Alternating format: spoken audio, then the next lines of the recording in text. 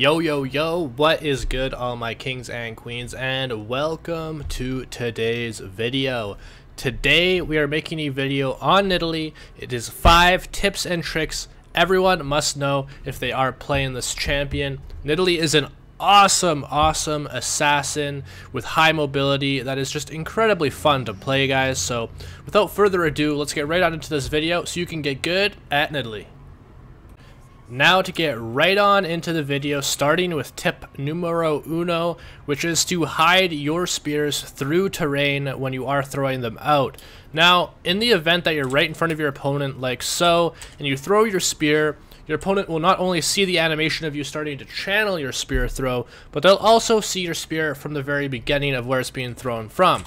Now, on the flip side, if you're hiding behind terrain like this, and your opponent does not have vision of you whatsoever, not only will they not see you start casting the spear animation, but they are not going to see the spear until it's right in front of their face, because guess what, guys? We can't see through terrain at all. We can only see the terrain that's right in front of us right here, so your opponent's not going to be seeing the spear until it's just right around here where my mouse is, and that is ridiculously hard to react to, guys. So make sure that you guys are using terrain to hide your spears. It works especially well on walls such as this one right here, guys. As you can see, if somebody's standing right here, and say you're on this side of the wall as Nidalee, and you just throw the spear all the way right to there, that is going to nail that person 100% of the time if they do not see this coming. And that's why Nidalee is so good at invading, guys. It's because you guys can just have some vision on somebody by placing a ward or getting your support to place a ward, and you can just huck spears through walls and they won't see it coming, and it's going to do a crap ton of damage. Now, the next tip we're going to talk about here today, guys, is that all of your human form abilities as Nidalee, which means your javelin toss, your bushwhack, and your primal surge, all 3 of these abilities, guys, they serve as auto attack cancels. Now, for everyone who's not entirely familiar with auto attack cancels are, well, generally when your auto attack, it has like it just has a set time, which is completely dependent on your attack speed, right?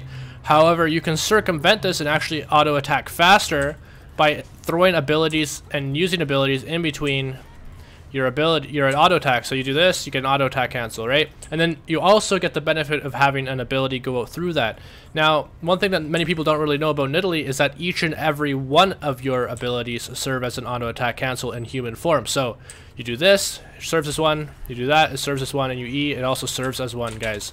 So we need to keep this in mind when playing Nidalee, because if you want to maximize your damage, it's very important that you're using all of your abilities and using them as auto attacks, and also just getting your abilities in there and weaving them in so that you're actually making use of your entire kit whenever possible. So do be doing this, guys. Use your abilities to cancel your auto attack animation and get those auto attacks out faster and get those abilities in there as well. Now, for this next tip, we kind of have a 2-in-1 special here. The first thing I want to talk about, guys, is every single point that you put into your aspect of the cougar, which is of course where you transformed either human or cougar form, makes it so all of your cougar form damage abilities actually are increased, right? I'm just going to show you real quick here just so you can see. Right now you can see my cougar form Q does 237. I put a level into it, and then it does 262 damage. However, if I'm leveling up my W regularly, like so, it's not going to have any form of effect on my cougar form abilities whatsoever, right? You see it still does 283, right now it does 369, still does 369. Still does 369. So do keep this in mind, guys. Leveling up your abilities regularly only increases your human form damage, but every single point you put into aspect of the cougar increases your cougar form damage. I see some very new Nidalee players just not leveling up this ability whatsoever, which is a very bad thing to do. So don't do that. And the next part of this tip here is that you can also get movement speed whenever you're walking through brush. And this is actually vital to do on Nidalee, guys. It's both really important for chasing down opponents and just escaping from opponents as well. As you can see here, movement speed is 392 regularly. I walk through a bush, it goes all the way up to 430, guys. So this is a very, very big difference, and it makes a huge impact in a lot of scenarios. So you really need to be making sure that you are making use of this, and you are just getting that bonus movement speed when you're running away or chasing down opponents.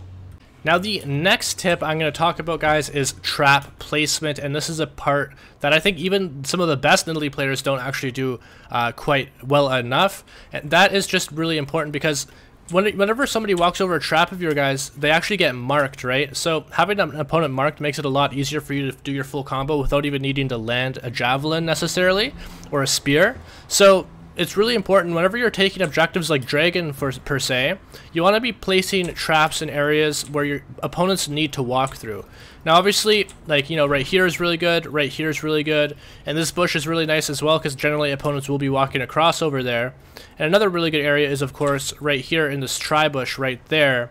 You just want to be placing traps in areas that you know your opponents need to walk through so that you can both reveal them, because your traps will reveal your opponents, but also of course for the aspect of the cougar or your prowl passive, right? And this will allow you to go to your cougar form and get in there and just go for some damage in the event that they're trying to close the gap onto you and get into the objective that you're taking.